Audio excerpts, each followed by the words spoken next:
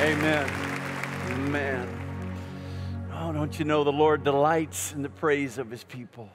He inhabits the praises. Thank you for worshiping. Can you imagine if Jesus were walking around in the flesh and He's looking at us and He's watching us and He's listening to us and He's looking for something? I believe that. And even though we may not see Him in the flesh, He's here and He's looking for something.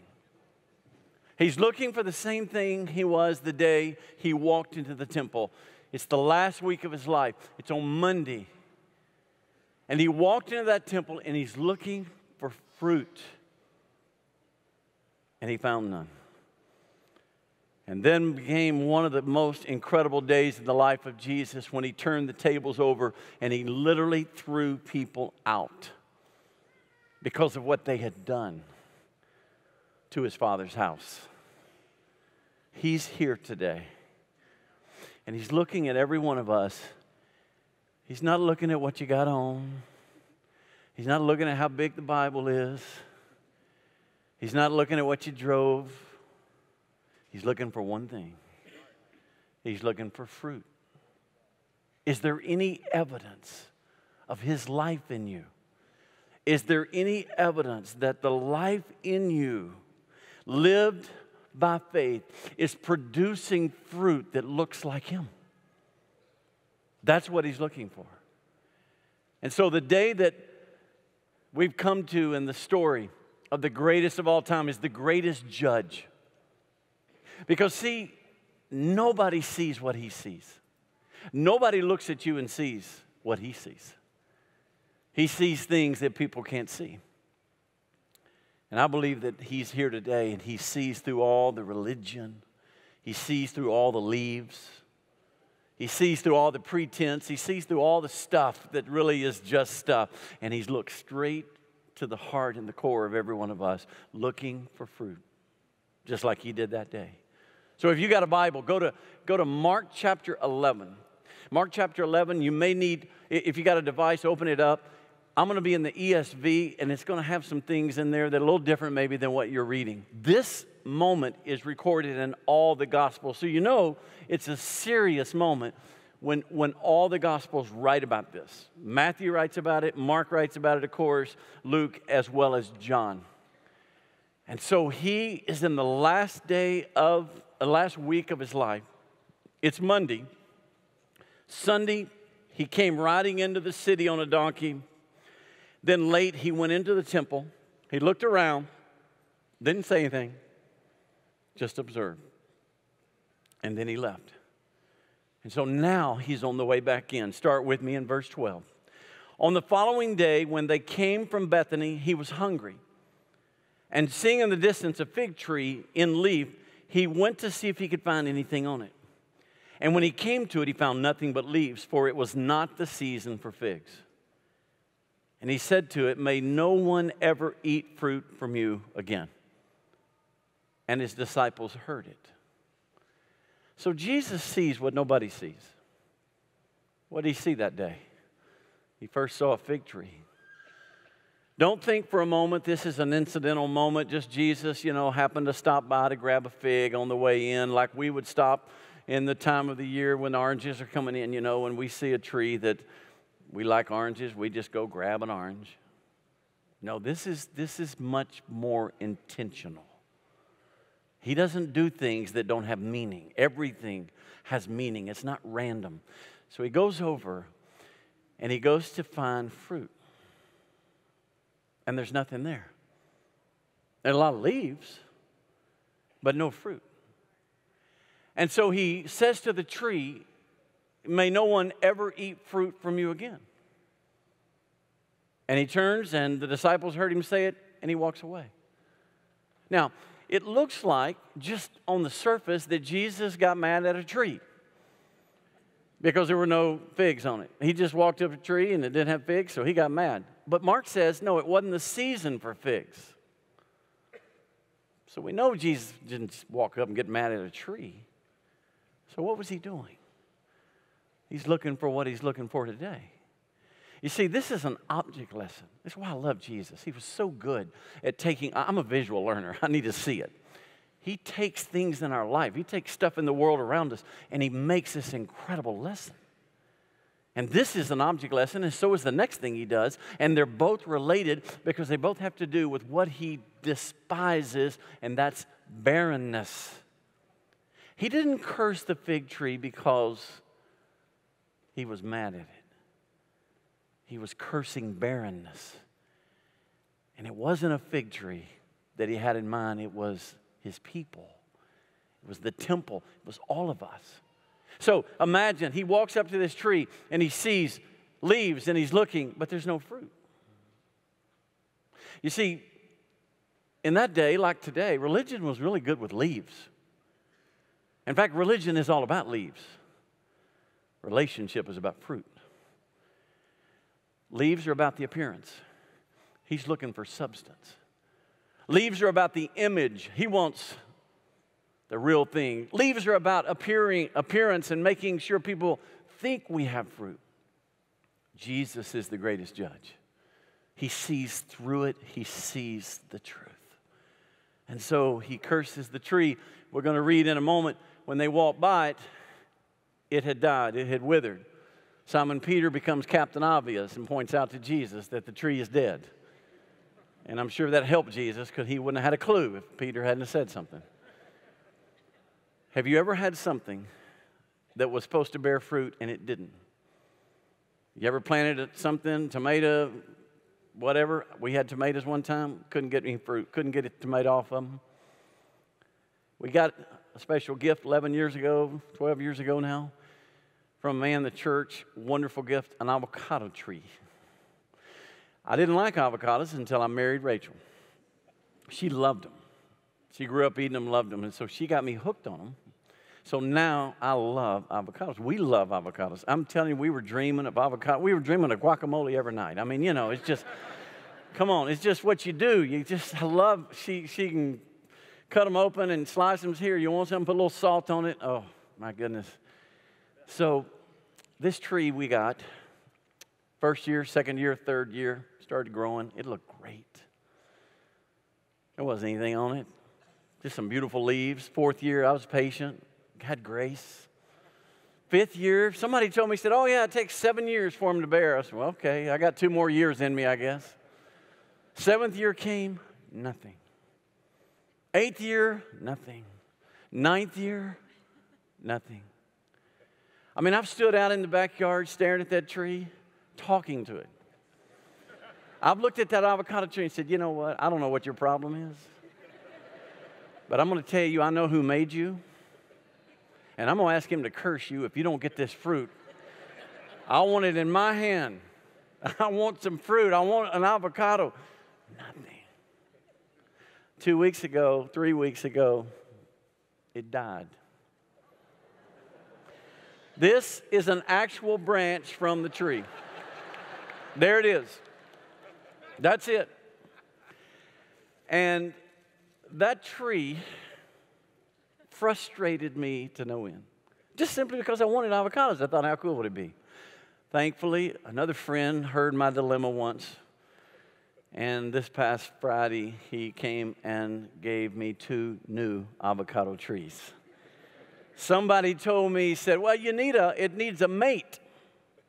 You need a mate. They have to have another avocado tree. And I'm like, well, do I need to marry him in the sight of God? I mean, what is this?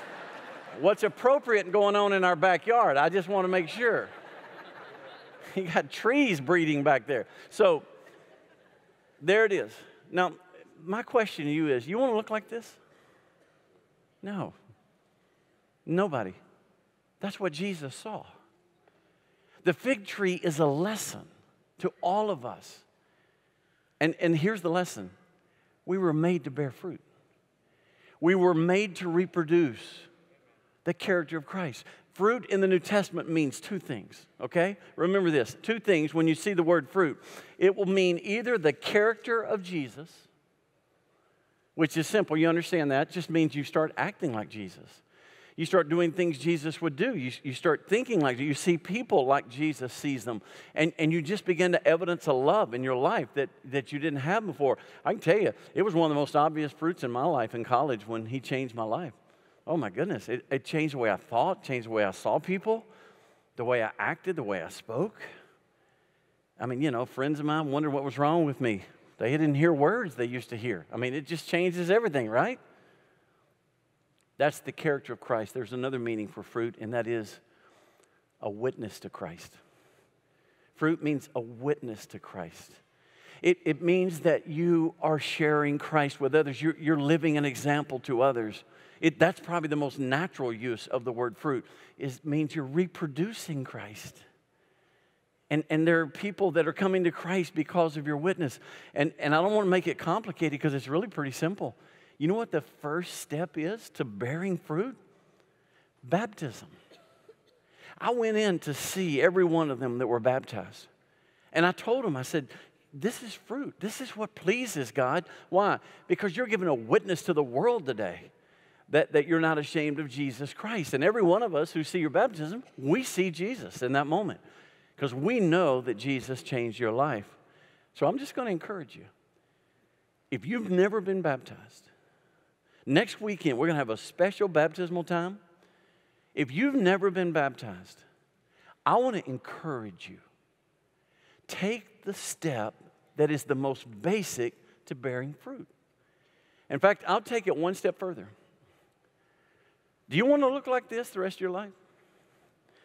You want your life to God and to Jesus and others look like this? No. Take the first step of baptism. Because I'm convinced, if you're not willing to take the most basic step of bearing fruit, I don't think you're going to take any step. It is the first step we take. It's what Jesus told us. And so unless we want to look like this, be baptized. Now, some of you have already been baptized, and that's awesome. You've already taken that step. What are other things? Well, are you doing things to grow? Are you doing things to be a witness to others? You know, we got Easter coming up. Let me give you a great idea. There's a little card you got on the way in. I don't know what happened to mine. The card says, sit with me. Easter would be a great time for you to invite somebody and just say, hey, will you come sit with me this Easter? I want you to come to my church. Because I promise you, I will make this promise. You bring your friends, they're going to hear about Jesus Christ. I promise you that. They're not going to hear about politics. They're not going to hear about something else. They're going to hear about Jesus Christ and how he beat death and came back from the grave. And there is nothing he can't do in their life, in my life. So give them a card. It's a very simple way, but it may be the best thing to do just to bear witness and bear fruit. You know what the secret of bearing fruit is? I know what it is. It's trying to act like we got fruit. So you know what we do? We're really good at this. Well, you know, I'm just going to tie me some fruit on so I look like I'm doing great.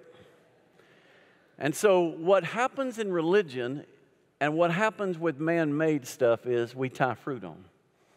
So that when people see us, they think, oh, wow, look. Hey, you got a big Bible. I got that big ESV study Bible. You need a servant child to carry it. I mean, it's huge. We start kind of talking the lingo. We showing up in church and all that, but it's all pretense. Our heart hadn't changed. We don't act any different. We just try to fool everybody else. Well, you know what? You can. But who is the greatest judge? Jesus. He sees right through it. Right through it. And he knows what fruit you tied on to the tree. You see, fruit is not to be tied on the tree. Fruit is produced by the tree. Fruit is something that comes from inside. And you know what is the easiest way to bear fruit? Abide in Christ. Abide in Christ. Jesus himself, John 15, that's the night before he was crucified, he taught this principle. He says, whoever abides in me and I in him, he it is that bears much fruit. Apart from me, you can do nothing. Say nothing. Nothing.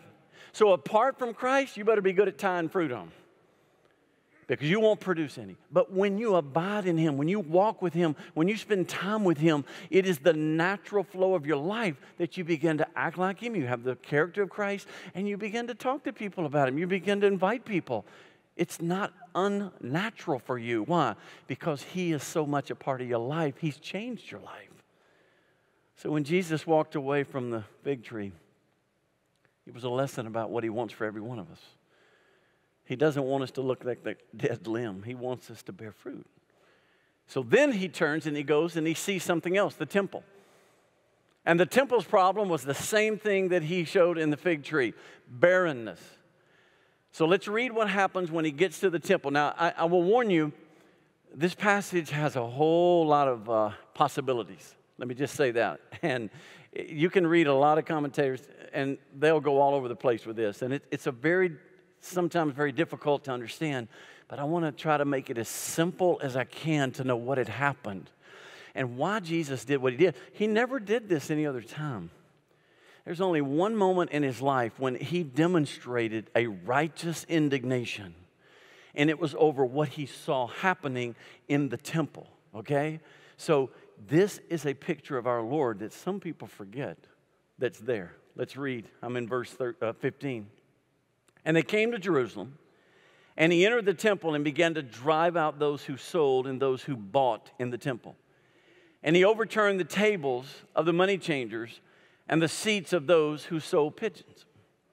He would not allow anyone to carry anything through the temple. And he was teaching them, saying to them, "Is it not written, 'My house shall be called a house of prayer for all the nations'? But you have made it a den of robbers." And the chief priests and the scribes heard him.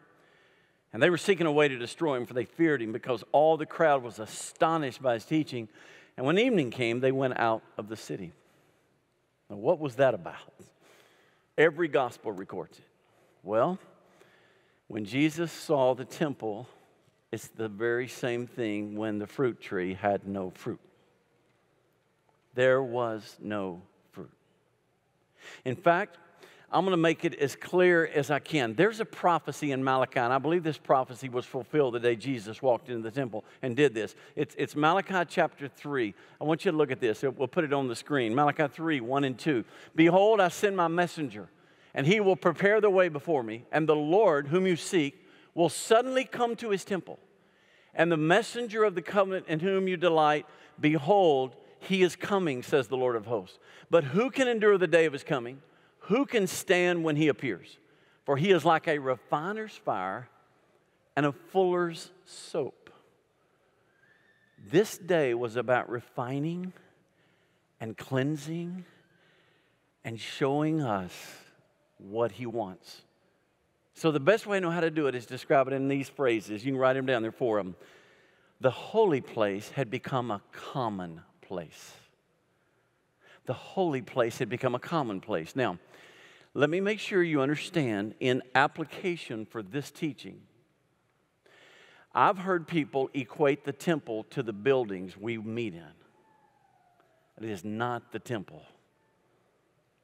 The temple was a building in the Old Testament that prepared them for the day Jesus showed up.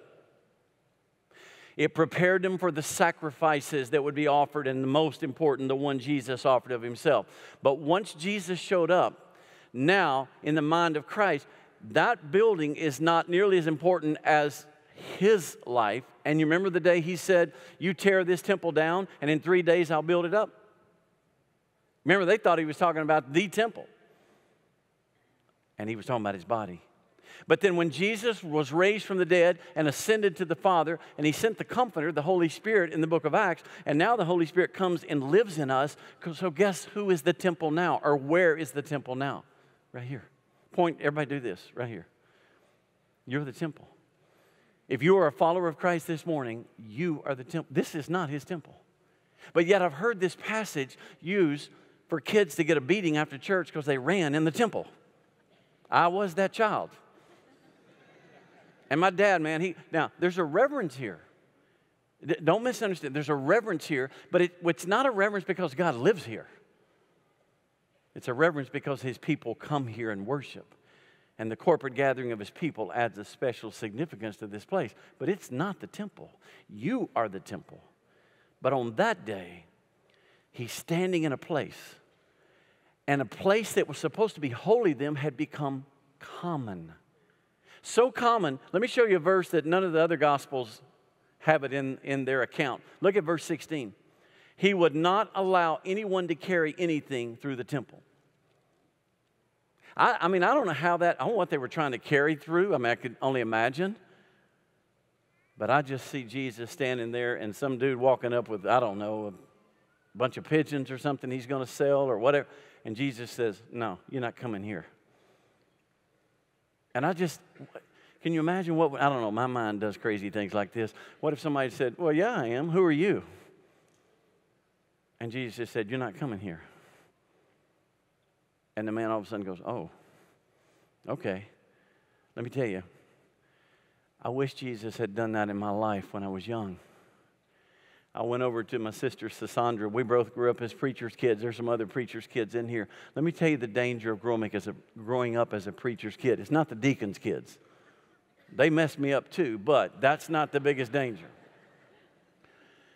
The biggest danger is I'm around the things of God so much, the holy becomes common. And I worry about people who've been in church all their life. Has the holy become common? In other words, it's just old hat. Oh, yeah, we've been there. We've done that. No big deal.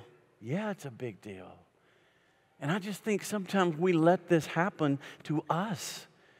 And we forget how holy it is.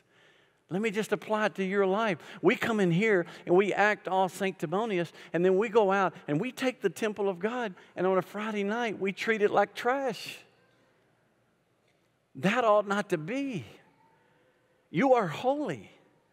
There's someone living in you that is holy. And so never let that idea, never let that thought become just common. Never let the cross become common. Never get over your salvation. May you forever be lost in the wonder that Jesus loves you. Man, when we were singing, that song is just, I listen to it now all the time. The reckless love of God. What God would do for me, what God actually did for me, how can I let that become common? Never. That's what happened to him. Second thing, the holy place had become a business place. This is where it gets fun. I've heard this applied that I was in a church one time and a guy got up and he was singing a special, and it was just, the guy was great. He goes, by the way, I have some CDs in the back of the room. And if you'd like to get one on the way out, that'd be great. They're whatever, $10, whatever it was. We had a deacons meeting about that. We had deacons want to question a man's salvation, said the man was selling in the church. And you know what happened when Jesus overturned the tables. I'm like, well, he didn't overturn tables selling CDs. That is not what happened. Let me explain what happened here. Jerusalem, Passover. People are coming from everywhere. Remember, the Jews were dispersed. It's called the diaspora or diaspora, depending on where you went to school, but they were everywhere. And they're making their way back. They come for Passover. It was one of the greatest, highest honors for a Jew to be in Jerusalem on Passover. So they come back, and they come to offer sacrifice at the temple, but they've traveled a long way. They have currency from Babylon. They have currency from Egypt. They have to get their money changed. And so basically what happens is you have people there changing money. Well, there's nothing wrong with that. I mean, when you go to Brazil, when you come back from Brazil, I mean, my goodness, that's just the way it is. You exchange money. Well, I want you to read with me. Let's read it again. Let's get it back right in front of us. And they came to Jerusalem, verse 15, entered the temple, he began to drive out those who sold, those who bought in the temple, and he overturned the tables of the money changers and the seats of those who sold pigeons. So when they would come, they needed their money changed. So guess what? They would change it right there. And the only problem was they jacked up the price 25% because they knew they could take advantage of them. We have actual historians, Josephus being one of them, who talk about the abuses of the system. They would jack up the price 25%. If you had a rare coin, it'd be another 6%, 31% on top. It was called a convenience fee. You just thought the banks figured that out. You thought Fandango was the only one that charged a convenience fee for getting your movie tickets online. Listen, that's old school. Everybody, they were doing it. They charged that. And you know what else? If you brought your animal, this was a classic. Josephus talks about, if you brought your animal, a priest could walk up to you and he'd look at a lamb, because a lamb was the offering that you would hope to give if you had money enough to buy lambs, and obviously many did. He'd look at that lamb and he'd go, I believe there's a blemish on the lamb and it will not be acceptable to the Lord. But we just happen to have some lambs that have been pre-approved, and they're right over here. And if you go over here, Pastor Danny will make sure that you have the right lamb. The only problem is Danny's over there charging 5, 10 times what the lamb cost. Same thing with doves.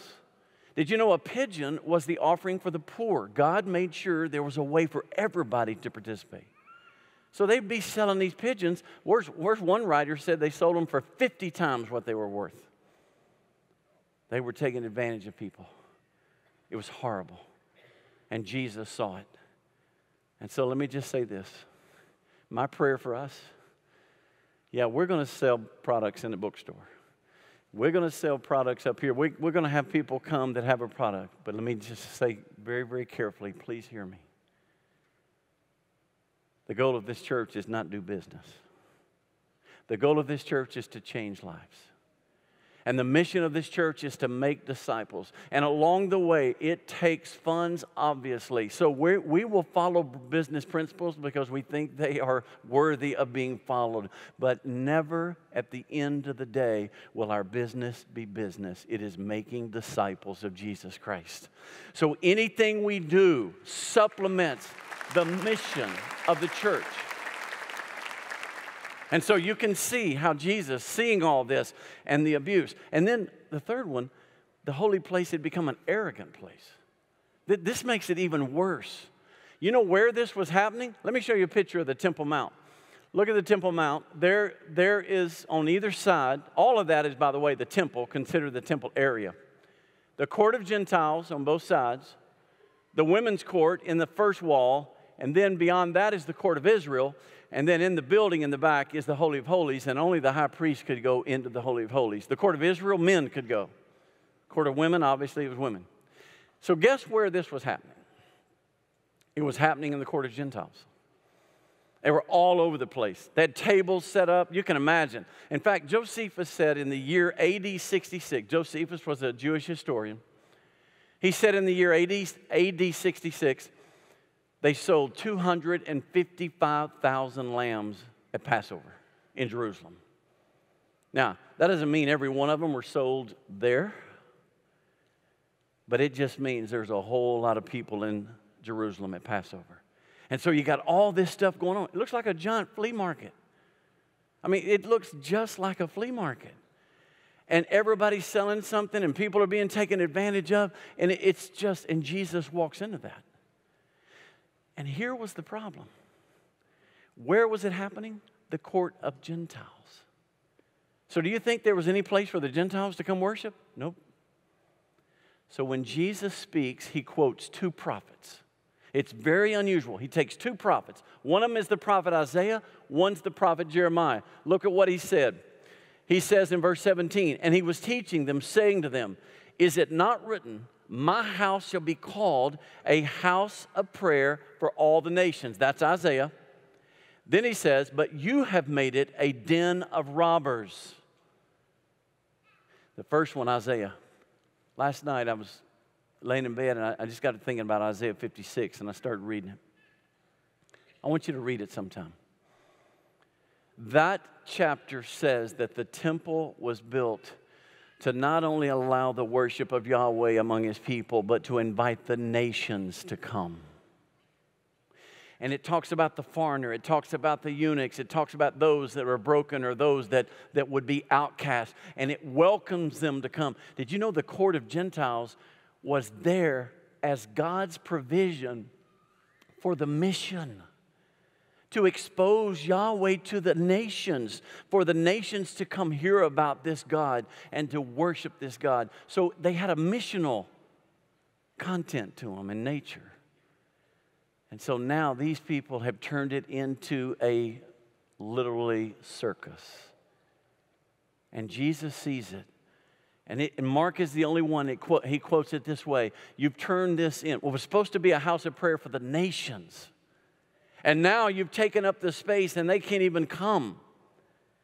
And so the point was being, your arrogance has said, this area is not important. This area is not sacred. Where the Gentiles are doesn't matter. And so you have taken and abused the very place that God intended to be a witness to the nations. So let me just say this. If this church, if we want to look like this, I can tell you how we can do it overnight. We can shut our doors to every person out there. We can shut our doors to everyone from the nation. Shut our doors to every poor person. Shut our doors to every person that doesn't look like us. And I promise you, it won't be long. We will look just like this, but it won't be on my watch. As long as I have breath, the doors are open to the nations. The doors are open to everyone. Everyone. We don't look down. We don't look down on those that come. We're not going to take up the court of Gentiles and turn it into a bazaar. We believe it's there for a reason, and we have a mission, and that mission extends well beyond those of us who are here. It extends to the furthest point of this earth. So that's what Jesus was trying to say. And then the last thing, the holy place had become a hiding place. Jeremiah said, den of robbers. What's happening in chapter 7 of Jeremiah? What's happening in chapter 7 of Jeremiah is they are hiding in the temple, thinking that if they're in the temple, God's not going to allow anything to happen to them. The Babylonians are coming in. They're worried. They're afraid. They run to the temple, and Jeremiah's standing, I believe, in the very spot Jesus was standing when he did this. And Jeremiah's saying, you think being here is safe, and you say, this is the temple of the Lord. This is the temple of the Lord. But he said, you have not dealt with your sin, and you think being here is going to cover your sin.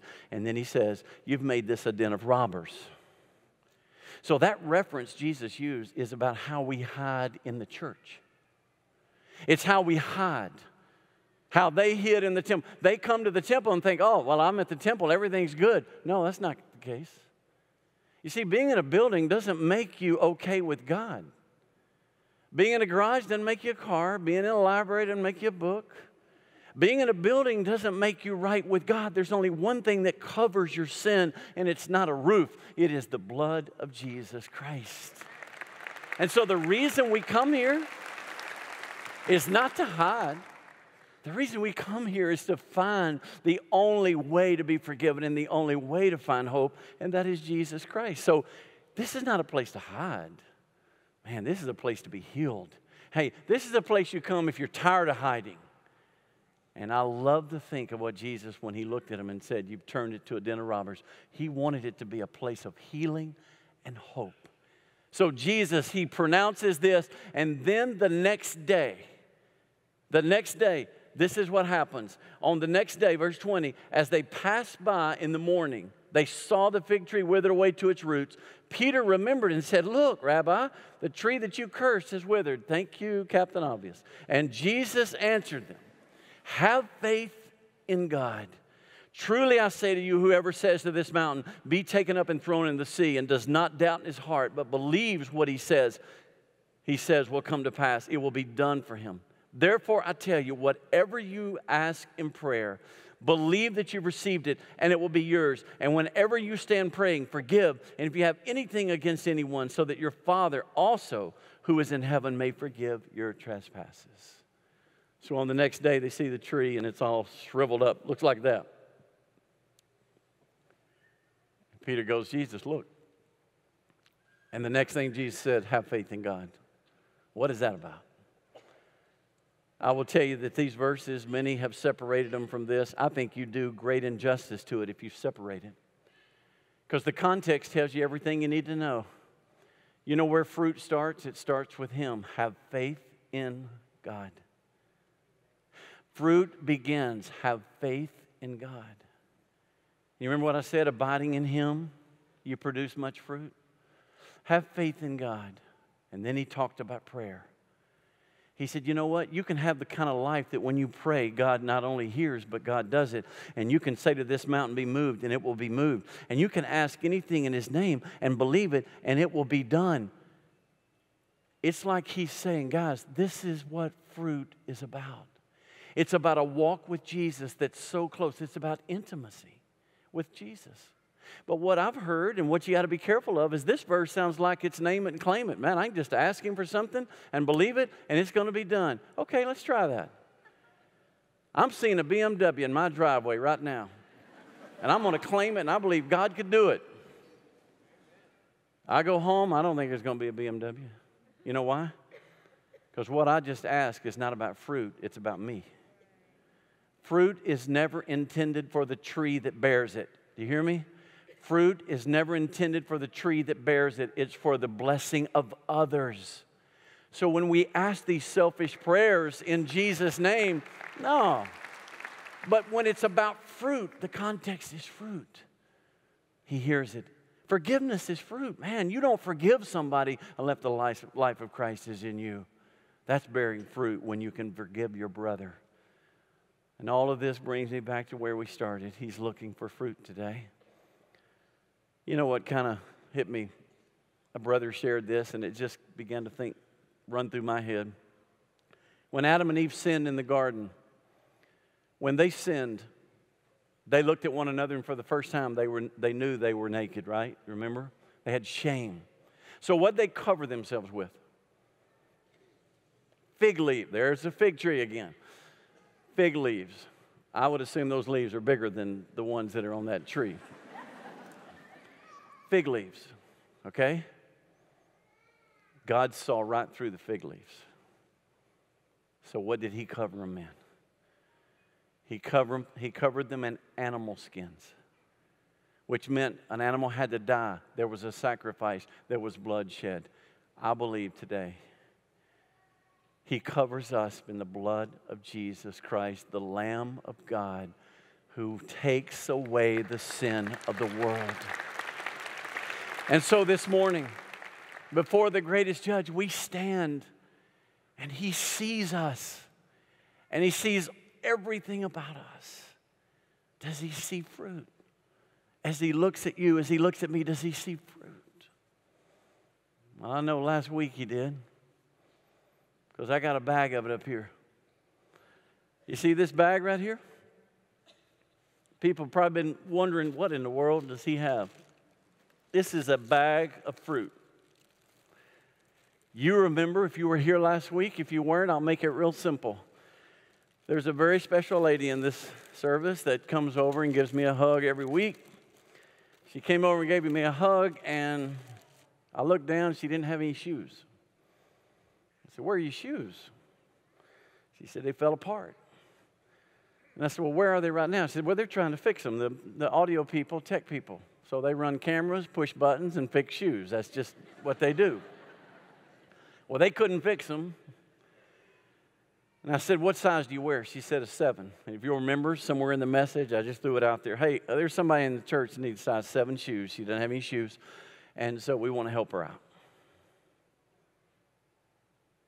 I'll never forget what I saw last Sunday in this service. Standing right back there as we were singing. Girls as young as 12, teenagers, college students, all the way up, started walking down. Some taking their shoes off and walking back barefooted and leaving shoes here. I saw some just bringing, looked like checks. Some had bills folded up. And so what I have in this bag, it was what was left here. 22 pairs of shoes, size 7. 22 pairs. And so when we took the money, it's $2,000 that was given. $2,000. And so not only are we going to put shoes on her, she has told us, "I don't need 22 pairs of shoes. Can I give them to some people who need shoes?" We said, "Absolutely you can. You give them to anybody you want to." And the money, she doesn't need $2,000 worth of shoes too. We're going to take the money and we're going to get her out of the place where she's staying. It's not a good place, not a safe place. And we're going to get her a place that's going to be safe for her.